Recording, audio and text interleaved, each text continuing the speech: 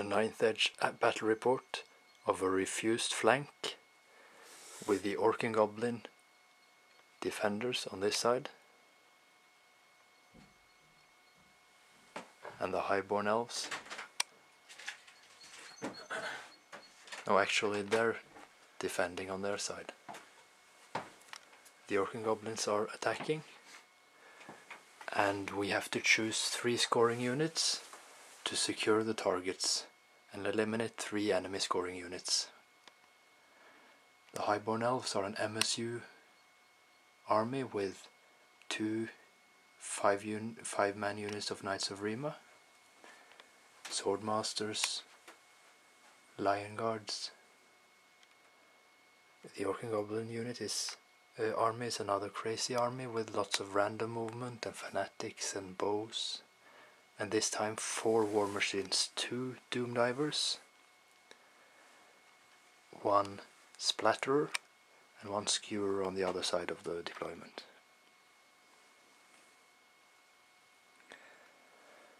The highborn elves dropped everything and go first.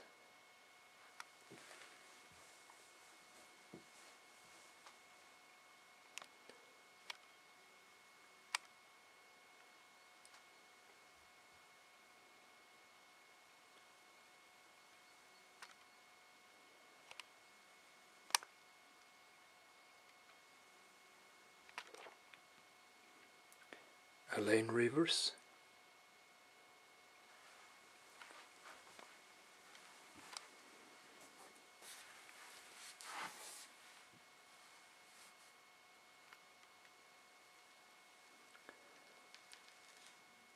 Some crazy pump wagons and wrecking teams and goblin cave goblin archers. These are squig hoppers with 3 characters. The general in the middle here, a BSB with a knife,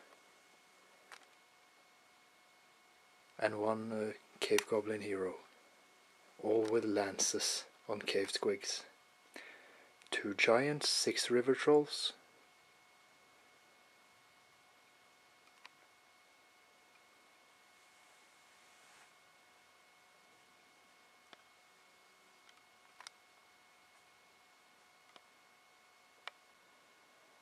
the highborn elves choose the 2 45 strong goblin units as scoring.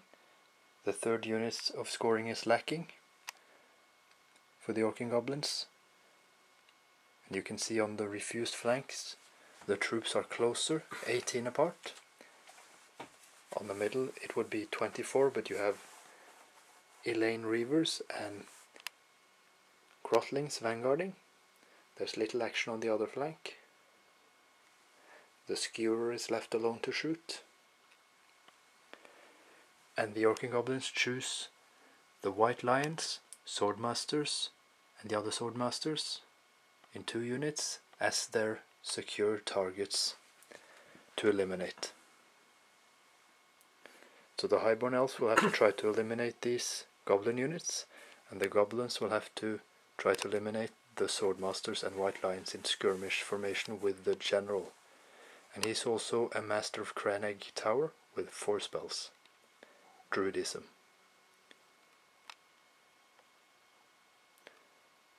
This is the beginning of the highborn elves turn 1, and they've started their movement.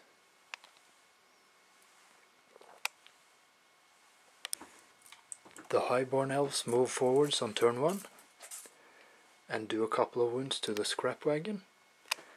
The orc and goblins move forwards with everything except their goblin archers, who shoot down 1 chariot. The doom diver helps, git launcher helps to shoot down another one from the chariot unit. And another git launcher kills 4 Elaine reavers. And that's that, the first turn.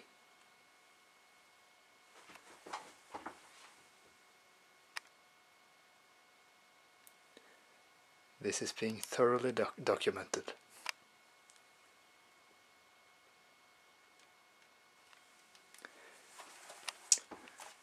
Hva spørs det?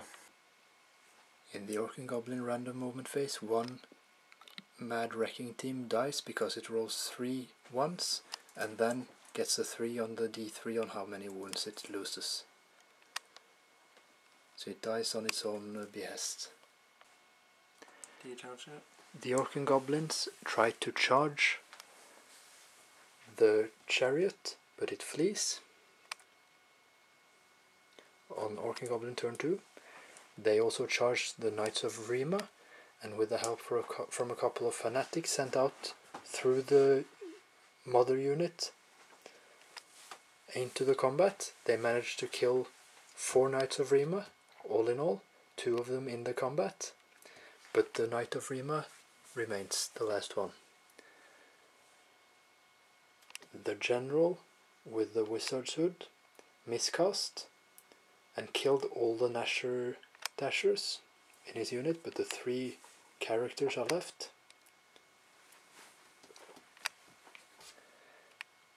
The Highborn elves, of course, went first in turn 2, and they ambushed with sea guards, who got through 2 fanatics sent through them and lost this bunch of 7, but they made their panic test.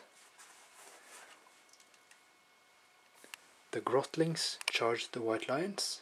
We'll have to work out that combat. 3 Elene Reavers were shot by a doom diver, and 4 Queen's guards were shot by another doom diver. Now we'll just have to work out the grotling combat, and that will be very exciting. The ambushing sea guards came in on turn 2. They charged a unit of goblins, and because they did regrowth after I shot them, they had ranks enough to negate the steadfast of the goblins, so the goblins fled. They're now over here at the end of turn 3, after they didn't manage to rally in the orc and goblin turn 3. The Prince of Rima and Swordmasters and Spearmen took care of another unit of goblins which fled, but all the goblin units got away. In orc and goblin turn 3, the 3 goblin heroes on Gnashers charged the general Highborn elf unit of white lions and killed all the white lions and did a wound on the general in a challenge with the least effective of the heroes, who has Pan of Protection Pinching, so he stole the 2+ armor save and 4+ ward of the elven general. The giants charged the white lions, who fled. They redirected into the archers, who fled. And the Elene Reavers were caught by one of the giants, so they were run down. The Gnasher wrecking team miraculously escaped through the units and didn't hit anyone. But the fanatics were released from this goblin unit after they rallied and killed a Prince of Rima and a couple of Swordmasters. So that's how that looks. Highborn elves turn 4 next.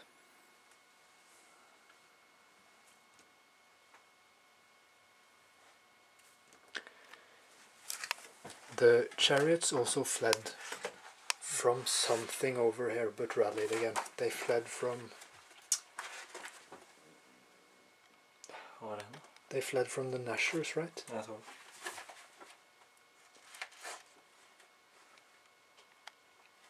But that's the one turn back. They fled in turn 2.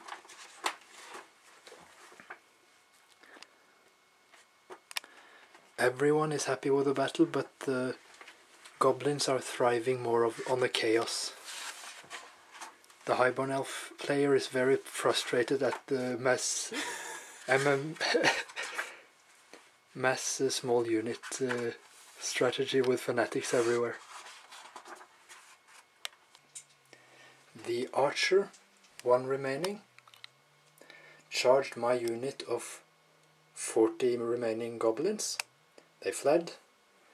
Then the goblins were charged by the Knight of Rima, and they were caught by the 1 knight So I'm going to complain to the 9th Age forum of 14 goblins being killed by 2 models. The Highborn elves have lost a lot of valuable lives to fanatics, but they manage all their panic tests. They've also lost a lot to the splatterer and git launchers. The white lions killed the scrap wagon which charged into them. Very valiant of them. And the goblin king fled from the combat where it was charged by Knights of Rima, but the goblin hero managed to kill. No, the goblin king managed to kill the Highborn elf general, but when being charged and having the BSB wiped out by the Knights of Rima, the general fled, and it kept fleeing into its own turn. The Knights of Rima, however, were charged by the trolls. The trolls did 5 wounds to the 4 knights, and then overran. We're just going to check whether the remain in play spell Immolation is still in play when the mage is fleeing, when the general with the wizard's hood is fleeing.